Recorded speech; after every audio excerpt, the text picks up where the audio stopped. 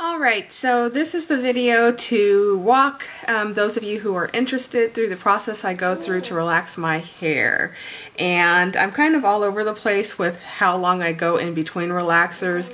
I was stretching them out a bit longer when I was pregnant, and then since I've had my son, I kind of just haven't been real consistent. Well, I think I've only relaxed my hair twice. I relaxed it in June, so like a month after he was born, and then I've relaxed it most recently in December. I was, I think, a little over 6 months post-relaxer at that point. For now, I'm thinking I'm going to do 16-week stretches, somewhere between 14 and 16 weeks, so we'll just kind of see how that goes. But anyways, the purpose of this video is just to show you what I do when I actually do relax. So a couple days, usually 2 days before I know I'm going to relax my hair, I start prepping for it. And what I do is I will put my hair in 4 sections and detangle it.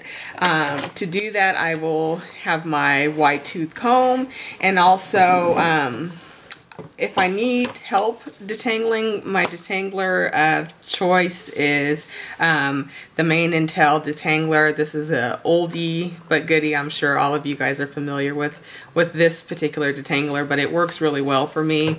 So I'll use that. That same day when I'm detangling my hair really well, I will go ahead and thoroughly oil my scalp, and I usually use my olive oil, which I keep in a little, what do you call this, hair color applicator bottle, and I usually always have this brand, which is just the Trader Joe's olive oil, extra virgin olive oil. They're all the same though. And I'll just go through and really oil my scalp really well. I don't want to say I have a super sensitive scalp, but I think that just helps protect it, and also a little bit gets on the hair so that I can ensure that I'm not going to help to not over process my hair, basically.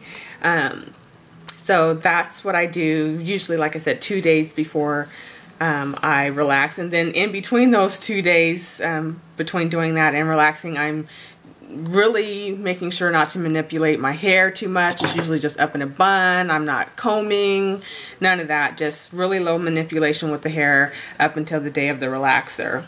So on relaxer day, I will go ahead and coat the ends of my hair with any petroleum-based product. It could be Vaseline, it could be a grease, whatever you have.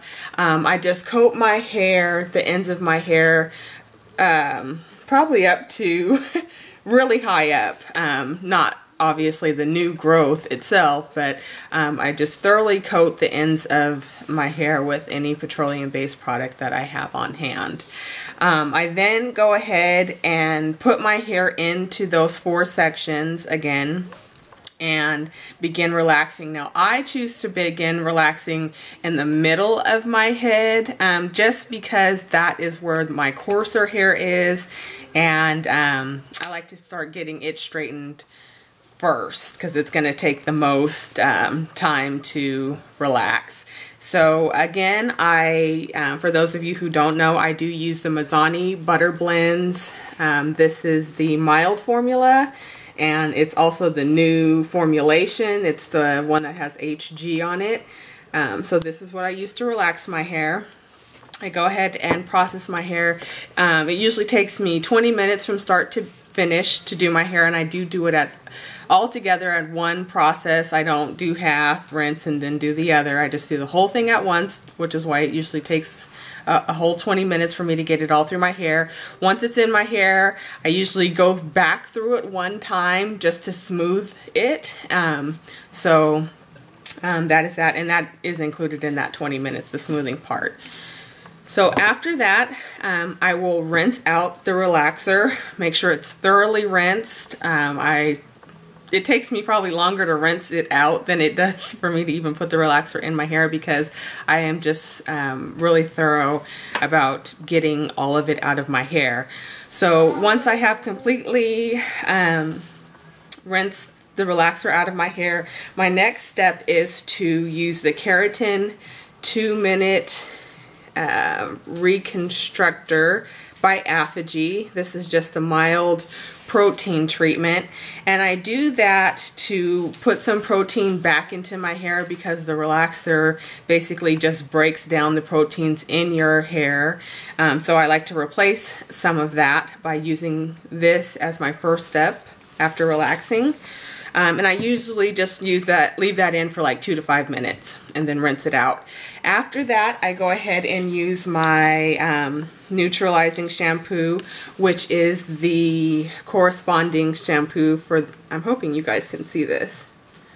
It's the Mizani Butter Blends Balance Hair Bath. It's a neutralizing and chelating shampoo.